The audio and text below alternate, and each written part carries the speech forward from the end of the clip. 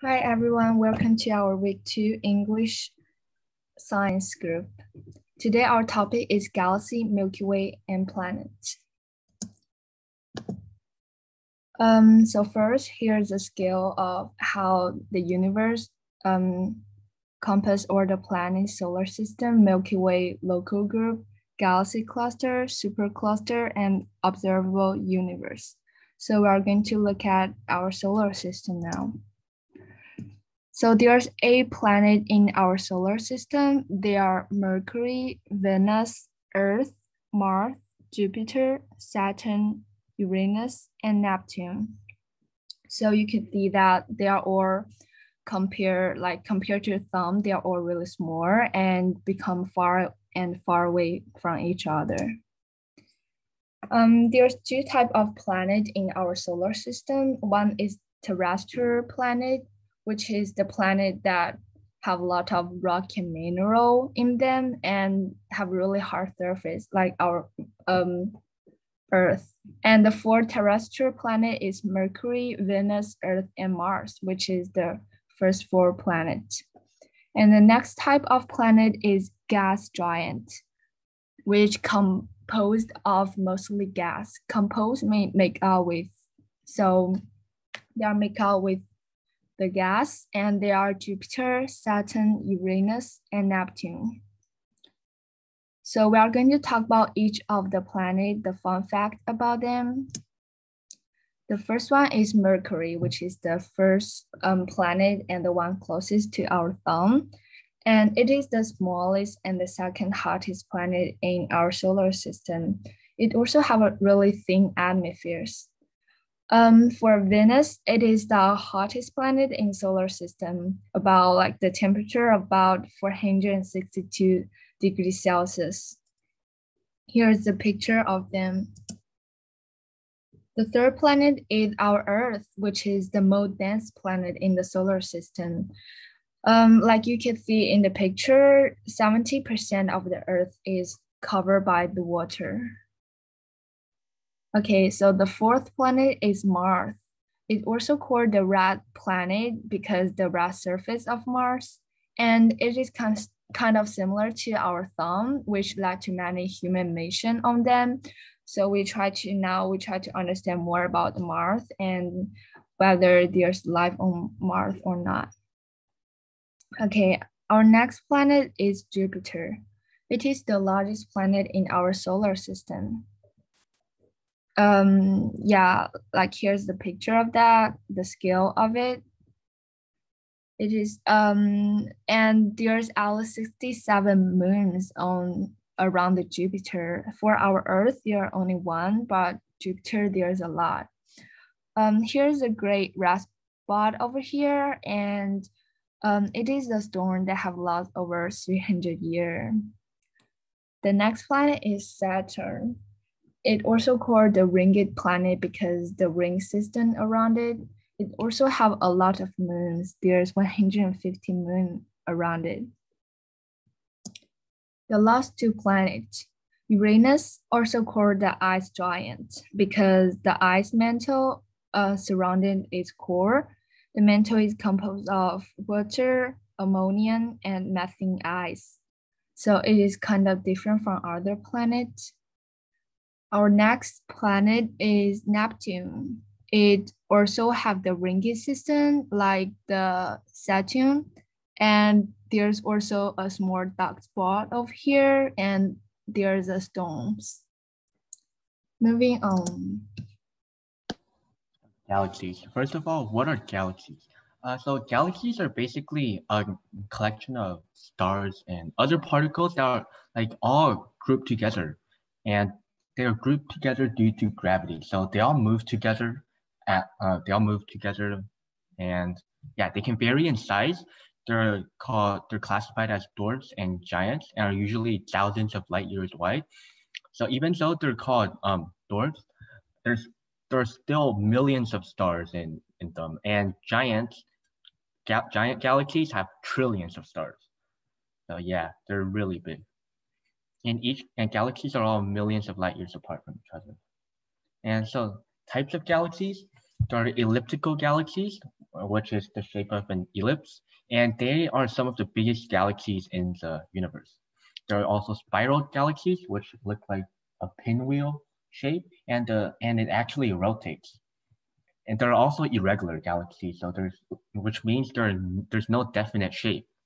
And there are like other types of galaxies too. There are interacting galaxies when two galaxies collide, and that could result in them merging together into one big galaxy. And there are starburst galaxies, which are galaxies that form super fast, and this can sometimes lead to a supernova explosion, which is basically a explosion in the universe. And so collections of galaxies. So collections of galaxies have different names. A group is a collection of about 50 galaxies. A cluster it can include hundreds or thousands of galaxies. And a supercluster is basically a collection of multiple clusters. So super galaxies are the biggest. Superclusters, sorry. And our galaxy is called the Milky Way, and it has a black hole in the center of the galaxy. The group that's located in is called the local group, and the cluster that's located in is the Virgo supercluster. And the type of galaxy that the Milky Way is a barred spiral galaxy, meaning there's kind of like a bar in the middle of this spiral. And other galaxies, there's the Andromeda galaxy, which is like the closest big galaxy to the Milky Way, and it's also a barred spiral galaxy. And studies have shown that eventually it will collide with the Milky Way, but that's going to be in like a few million or billions of years.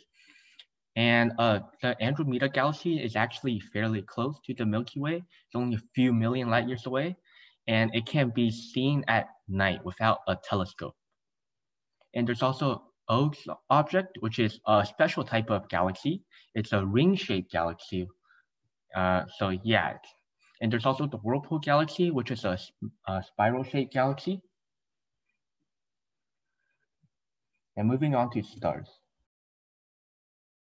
All right, what is a star? So stars are giant spheres of super hot gas made up mostly of hydrogen and helium, which are elements. You don't really need to know that unless you've taken chemistry. And stars get so hot by burning hydrogen into helium in a process called nuclear fission, which is basically when two atoms join to make a bigger atom. And this is what makes them so hot and bright. Our sun is a star. You don't really have to know this. Like, I'll be doing this verbally in the next slide, but feel free to pause to read this slide. Next slide, please. Yeah. Okay. So stars start out as clouds of dust called nebulae, or the first part of the picture on the right, like the starting purple and red part, right? And then it continues to burn and glow for billions of years. And this time they can be an average star or a massive star, but depending on how much dust they formed from. And the star will remain this way between, like, the gravity would want to shrink the star and heat will want to make it grow bigger. And stars will remain this balance until it runs out of hydrogen. And then the red giant, which is the next step, is when the hydrogen runs out and the outside of the star expands and it becomes a red giant. And the super red giant is because it's a massive star, so it'd be bigger than the normal one. Afterwards, when the core of the star is starting to make iron, it would cause the star to collapse.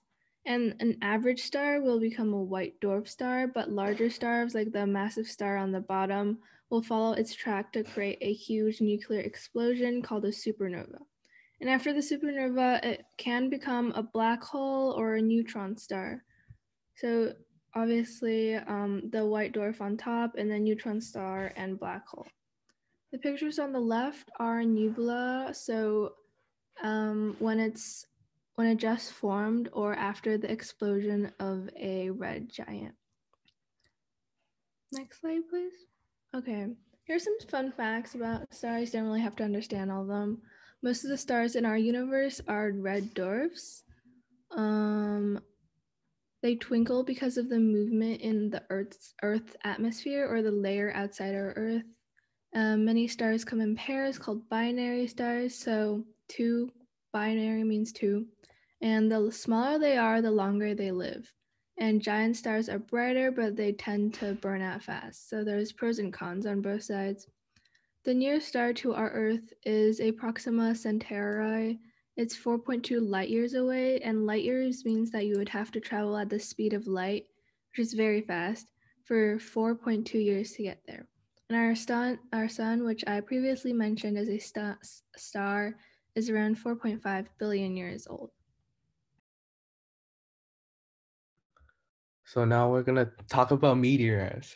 So a meteor is a small rock or metallic body in our outer space. And meteors are significantly smaller than asteroids and range in size from small giants to 1 meter wide objects.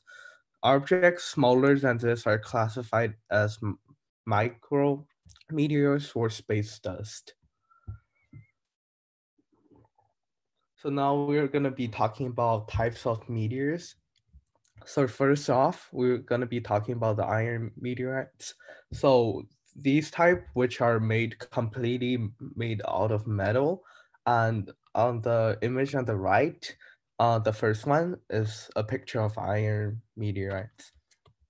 And secondly, we're going to be talking about stony iron meteorites, which have nearly equal amount of metal and silicate crystals, and which is a second picture on the right, the one in the middle.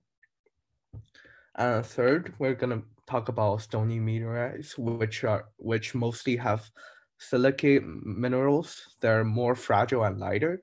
So fragile means easily broken or damaged. And these are the number 3, the third picture in the right, the bottom one.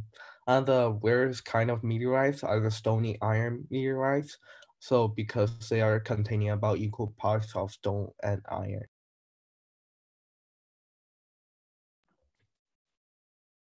So now we're going to be talking about the oldest recorded meteorites, for like one of the first meteorites that was ever recorded in our history. So the two of the oldest one were action falls in Europe are the Albagan and the Incision. So one of them is from the 15th centuries and one of them is from the 16th centuries. So they were like discovered by a German physics. Physics. So like Ernest Florence Clandy, and he was actually the first one to publish this in 19th century. The idea that the meteorites might be rocks that originate not from Earth but in our outer space. And the picture on the right, the guy on the top, is the scientist, and the first one towards the left is the Albagan meteorites, and the second one in the right side is the Incision, the second meteorite, which is discovered later in the time. Okay, now we're going to be talking about comets. So first of all, what is comets? So comets are frozen leftovers from the formation of the solar system, as we talked about in the beginning of the slideshow. And they were composed of dust, rock, and ices, and they range from a few miles to tens of miles wide. So they're like really big, but as they orbit close to the sun, and orbit means the curved path of a celestial object, and so this case is orbit around the sun, and they heat up as they spew gases and dust into the glowing head, and they can be larger than a planet.